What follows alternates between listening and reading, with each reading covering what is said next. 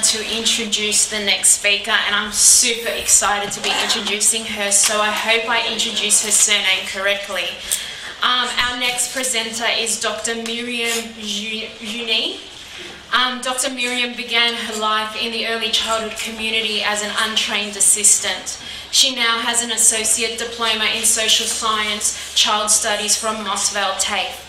Bachelor of Education Early Childhood with honours from the University of Western Sydney. Miriam recently graduated with her PhD in Early Childhood Education at the University of Melbourne. Miriam enjoys working across many facets of the early childhood community, nationally and internationally. Miriam is currently a postdoctoral research fellow in the Childhood Research Collective. No, you're not? I've moved on from that. Okay, skip that bit. She's passionate about social justice. She plays a leadership role in the social justice in early childhood group and the Sydney Critical Curriculum community. Miriam was part of the CSU consortium that produced the Early Years Learning Framework. Miriam is the co-editor of Talking Up and Speaking Out, Aboriginal and Multicultural Voices in Early Childhood, published by Paddy Millen Press. Today she's here to speak out about whose activism is it anyway. Please help me to welcome Dr. Miriam Giugni.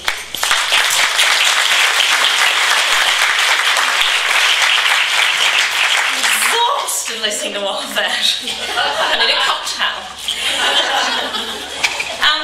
So I would like to begin by acknowledging that we're on Gadigal country and to acknowledge elders past and present. I'd like to acknowledge any Aboriginal and Torres Strait Islander people here. I'd also like to ask you, when you hear an acknowledgement of country, what next? Because I think it's all lovely to have a ceremony that not all Aboriginal people necessarily support or agree with, but we kind of still do it. It's a great debate we're having in my very new, beautiful workplace. And, you know, whose language are we speaking? What does it mean to be acknowledging in the language of the coloniser? And what are we going to do when you walk away from here? Because it's so lovely and we all feel good that we do it. Oh, that person didn't do it. Oh my God, what's going on? But I think that there are broader questions to ask, and we do need to be more critical of ourselves and of the ceremonial procedures that we assume to be truth. So, it's always really simple with me, isn't it? So I've got this image that I'm going to have up here, and normally when I put these images up here together I ask the question, what counts as valid knowledge? And, you know, the good kind of true activist, lefty, social justice people always go, yes, of course we accept this, the map on the right-hand side, you know, that we know is Aboriginal Australia, which is made by a guy called Tyndale, who actually wasn't Aboriginal. And we say, yes, we do accept it as valid knowledge, but you don't use the words of the names of the countries that are plotted on that map to say, oh yeah, I'm just going up to Gamilaroi country today. You say, I'm going to Tamworth or wherever it is. So I guess I want to say, well, what do we really mean by accepting valid knowledge? And whose activism is it anyway? A couple of years ago, I was having a conversation with a colleague of mine, Sally Barnes, in South Australia, and it's always like 3 days on the phone when you're chatting with her. And she had sent me a quarterly essay. I'm trying to think, I think it was Noel Pearson who'd written it, this article, and people were, you know, getting all cross about Noel Pearson because he was siding with the right and friends with whoever that right person was, and all of these, you know, hot, flustery air was whirling around. And shortly after that, Marsha Langton, who's another Indigenous scholar, had written a piece in, I think it was the Australian, and kind of, you know, tending toward liberal right politics. And we kind of had this conversation to say, well, what does it mean to position ourselves in... I'm just seeing all these faces of people I haven't seen for ages. My family. What does it mean for us to say, oh, well, I know someone, or I'm liaising with the community, or I'm doing this, and therefore I'm going to shape my left-wing politics that are non-conservative around these particular views that I access? Because I'd read these two things, I was quite confronted by them, and I thought, there has to be a new thought, and this is what Anthony's asking us to do, and Liam, and I'm sure everybody else did today. I'm very sorry that I wasn't here to hear it, but I will be watching the video. And I thought to myself, you know, how long have we been trying to battle this fight, and we say, oh, we don't get enough money, and the money's not distributed well, it's in bits and pieces, it's not big funds sustainably, it's not, you know, institutionalised, blah, blah, blah. And I've been ranting on like that for years. And then I guess I got to the point to say, well, why do we assume that left-wing politics or non-conservative politics are actually effective? Because I kind of had this terrible, you know, hall of mirror moment thinking, it's not working. So the people who we're advocating for are going, okay, lovely, you've done what you can, not working enough, let's go somewhere else. And it's interesting to see over time, I mean, obviously the Labor Party is now going to the Liberal Party of Help as well, and even the Greens are kind of approaching Labor, clearly. So where is the left, and what does the left do? And what happens when we realise that there are these conservative agendas coming through the very communities that we're advocating for, or with, or beside, or around? Now, it makes me sick to my stomach to think this, because it's just, you know, against the truth, I guess, I've produced as an activist over the years. But if we don't start thinking that, then what are the risks? What are the risks if we just continue with, no, we'll make this fight, we'll do it better, we'll speak louder, we'll, you know, all of that sort of stuff. What happens if we do that and we ignore the other side? Oh, Miriam, don't be so judgmental. I might even vote Liberal next election.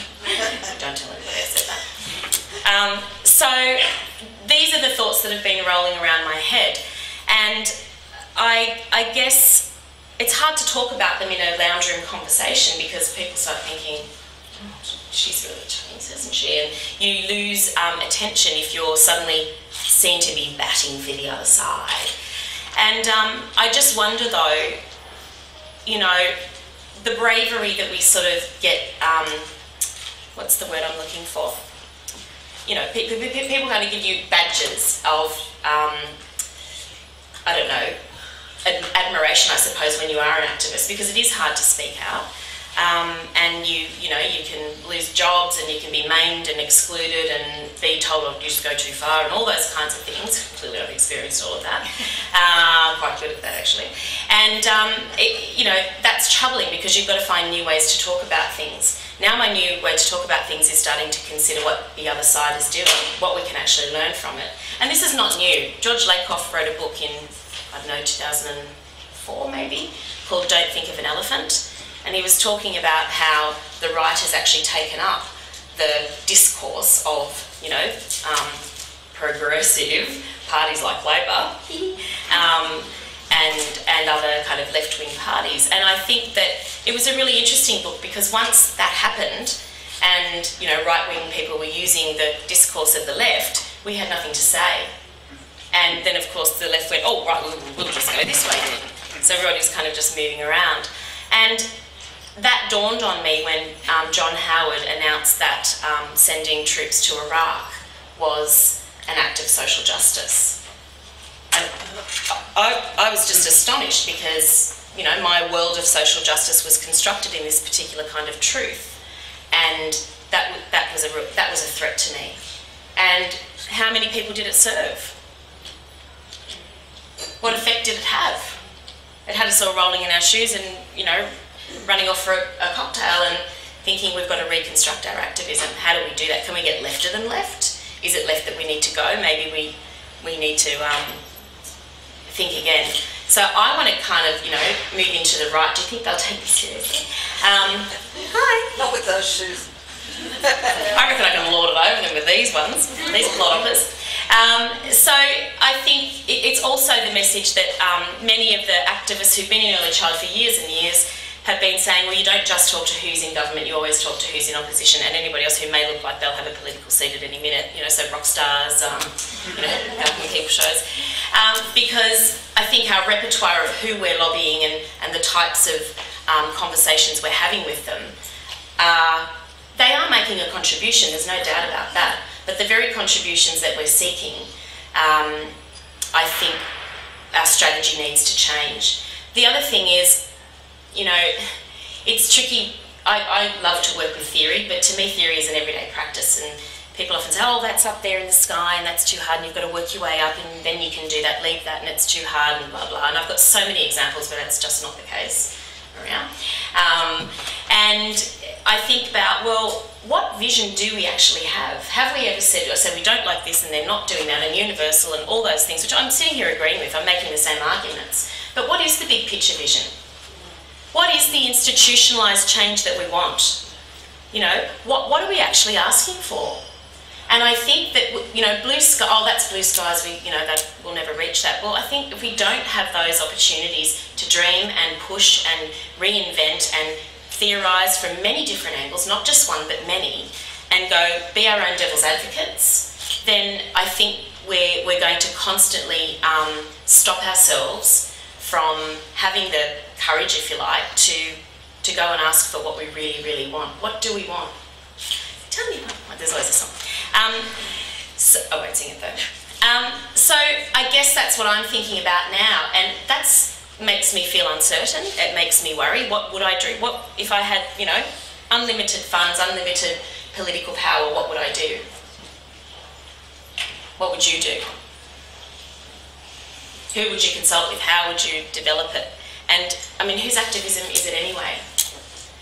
Think about the colonial implications of policy.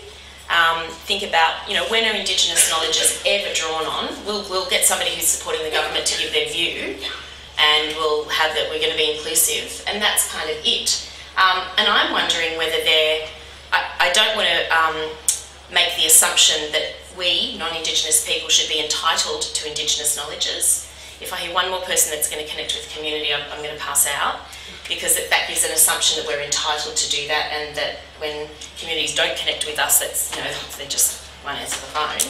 But, you know, if there are knowledges that we can draw on in different ways and new ways that are about this place and how people have come to know this place prior to colonisation, and the ways in which those knowledges have been passed down through generations, I wonder if there would be different questions that we took seriously, and learned to dream, not in our way, but learned to dream in a way that has been happening on this land for a very long time. And I'm not saying that to be all lovely and romantic and inclusive.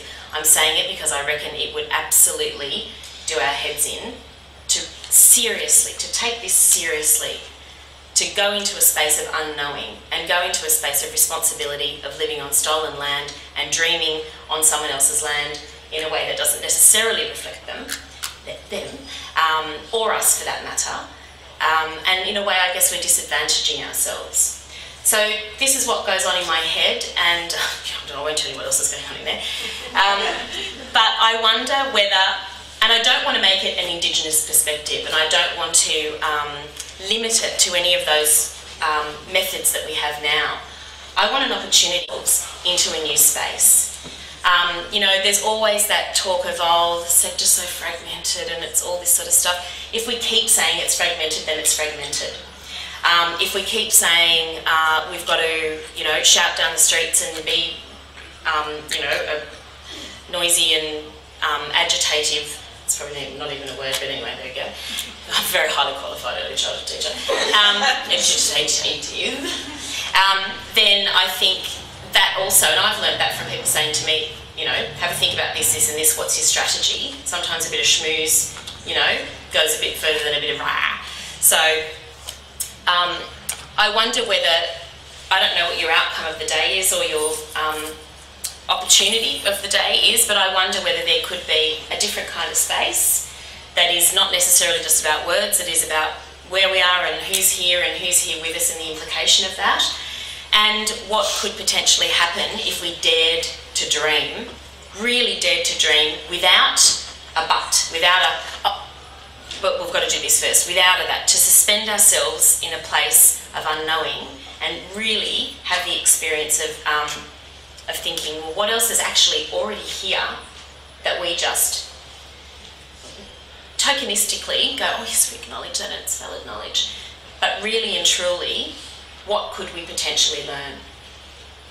You know, a lot of the stuff, you know, we're talking about communities, and when we're not individuals, we're all part of, you know, we're interdependent, all those things. Those ideas have existed for years and years, and some wacky white academics whack their name to it and we're all quoting them madly. You know, this is what happens with knowledge as it comes around, and I think, how could we do that differently, and how can we actually start a different kind of education with children differently? So I've recently had a massive promotion into the classroom, and I've been whinging for 4 years that I haven't been face to face with children, and thank goodness I'm back. It's just like, whew, I'm normal again. And it's really interesting having those, you know, it's been 4 weeks, but boy, there's been a lot happening. And the conversations I'm having with children already about these things, if we actually listen to what children are saying, their regulation of knowledge and their resistance to systems is so honed. And yet we're busy trying to sort that out. I reckon they're the people that we should be getting these big dreaming ideas from, you know, as not necessarily that they know about what's going on in Australia, but I think that idea of being so regulated and so indentured in the systems and thinking that we know them to navigate them, I think that's sometimes our worst enemy. So I think, you know, get a couple of mavericks around, because I think that they're the geniuses and they're the ideas people, and then find the very clever conservative strategies to go and sell it to the people who develop policies on our behalf and decide whether or not we're going to have an NQF or not. So that's what's been on my mind.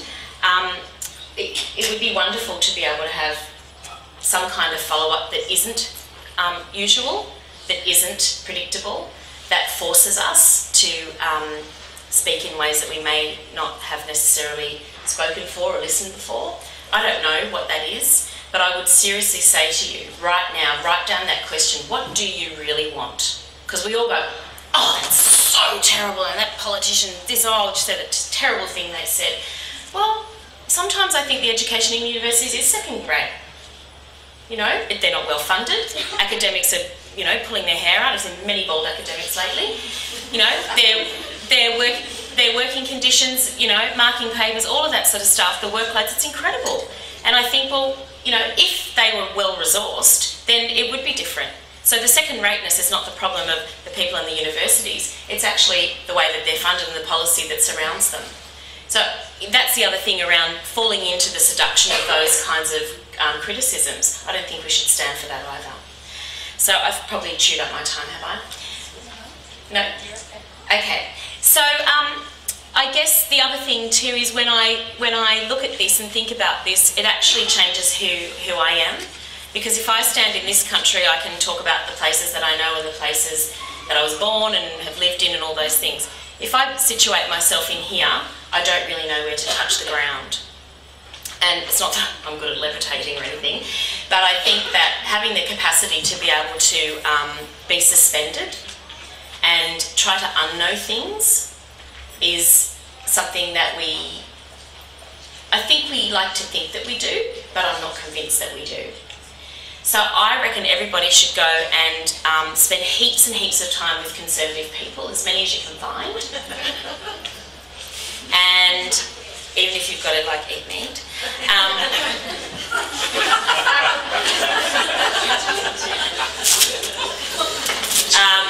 And, you know, drink, like, expensive champagne. Force it down.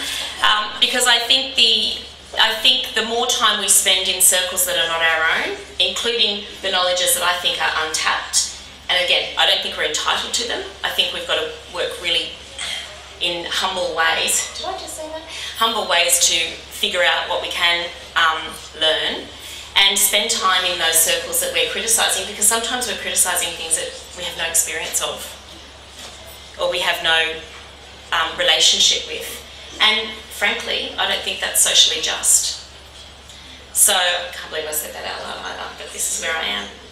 So I think there needs to be a new way. I think we need to also consider on behalf of and with, what does that actually mean?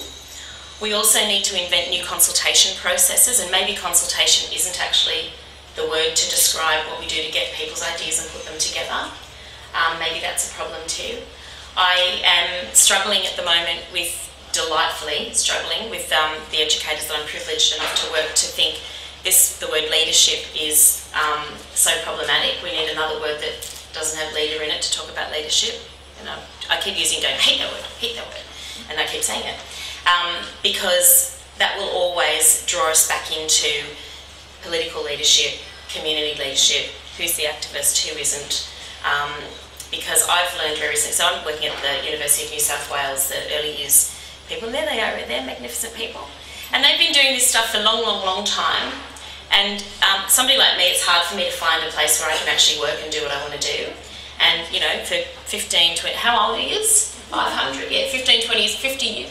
They've been working this way so that somebody like me can slip in and actually do a bit of work that I want to do. And, you know, that's a story that's not necessarily a public one. And one of the women who directs one of the centres, Annette, she got all these amazing stories, and the way she talked about social justice, it was like this everyday activism. And I reckon that would have way more impact than some of the big policy critique that people like myself have engaged in. It's those stories, you know, when you're talking about Liam, who's silenced and who's speaking, you know, where's she today?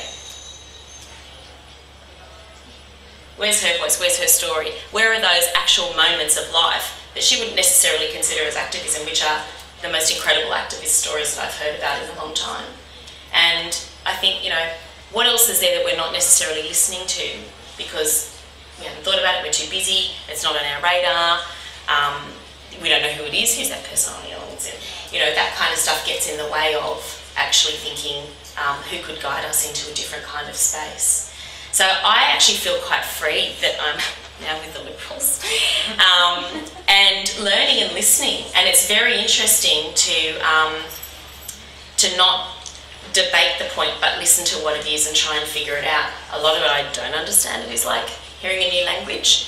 I do feel myself kind of wanting to react, but I think the more we resist that and the more we put ourselves into uncomfortable spaces, then the more opportunity there is for getting whatever it is that we want. So I don't know whose activism it is anyway. I don't know on whose behalf we're doing it, because I was thinking, if I could really lay it all out without any restrictions, I kind of got stuck, because unless we've got something to fight against, it's like we can't do anything. And that's why I think using the word advocacy is sort of on behalf of. Activism is about changing and reconstructing and reconfiguring. And I think if we want something new, we have to think activist. And it is a dirty word. And those of you who remember the gay care scandal, Tillman Park, lesbians everywhere, I remember a parent came in and said, oh, Miriam, they were talking about you on the radio. It was Lucy's mum. They were talking about you on the radio. I thought, oh God, they've called me a lesbian on the radio, whatever, it wouldn't be new. They were talking about it on the radio, and I said, what did they say? She said, they called you an activist. And I was like, wow! But she saw that as really negative, and then I thought, okay, well, what do we mean by activism? Who are we excluding by using that language? Are we nicer if we're advocates? Does that mean people have got more power over us if we are? And I'm not saying, excuse me, I'm not saying activism is the right word to use, because maybe we've got to guise ourselves. But I think we have to be very critical of the language that we can take for granted. Not to not use it, but to be able to say, you know what the devil's advocate, or you, excuse me, you know what the devil's advocate arguments might be, and therefore, rather than getting all cranky because we've actually got nothing to say, we can actually listen in new ways and come up with a dream that is sustainable, that is institutionalised. Now, one thing, I can't remember who I was talking to, but Marianne Fennick and Catherine Bowen and I, you know, we kind of have our little soirees together, and we were talking about Medicare. The Liberal government will never abolish Medicare. They might raise the levy, lower the levy, tweak it, give it a new name, paint it pink, whatever it is. It's too risky to do something with Medicare because it is so indentured systemically. It is something that everybody's attached to, and it will never, ever, ever, it'll change and morph, but it will never, ever go, in my view. There is an education levy. It's not as well known as Medicare. Early childhood is not part of that. So there is actually an opportunity, and we spoke with a guy who's kind of a political, what's his, anyway, thing, he does that, and so smart, like heaps from him. Needed a man to save us. And he was kind of saying, well, you know, how do we begin to advocate for something that's existing that we can reconstruct, reconfigure, and actually slot ourselves into, and maybe, just maybe, that could be a way that we can indenture it so that it can never, ever, ever be taken away from us. The NQF is precarious. It's like a pair of rollerblades at the moment, and you know, I'm the first one to leap out and critique it, and I will and I should, and like my colleagues have also done, and we got criticised for that, saying, well, that's so dangerous, if you do that we might lose it. But we have to be able to do that, because now we're really good at arguing about why we want it, and what it can do, and how it can be improved in over time. So I think having a think about what you really want, and how the NQF is a stepping stone to that, or if you want to keep it as it is, how the NQF is enabling in terms of thinking through systems and getting something so indentured, like Medicare, that it just is. That's my kind of practical strategy. I don't have the dreaming to go with it. I don't have the voice to be able to meet with everybody. But anyway, that's my suggestion for the day. So I just want to say thanks to those of you for inviting me, because I am a person who doesn't get invited places. I think conference parties. And it's really, I'm grateful to be able to have a space to speak, because whether or not you agree with my point of view, the opportunity to be able to express it is a privilege. And I think that, the more points of view we can throw together, the stronger we are. Diverse points of view will give us a stronger kind of united force, rather than everybody getting on the same page. So I'd like to thank you, and I hope you have a wonderful day, and I can't wait to watch all the videos because I missed them all, and I'm like, anyway, thanks very much.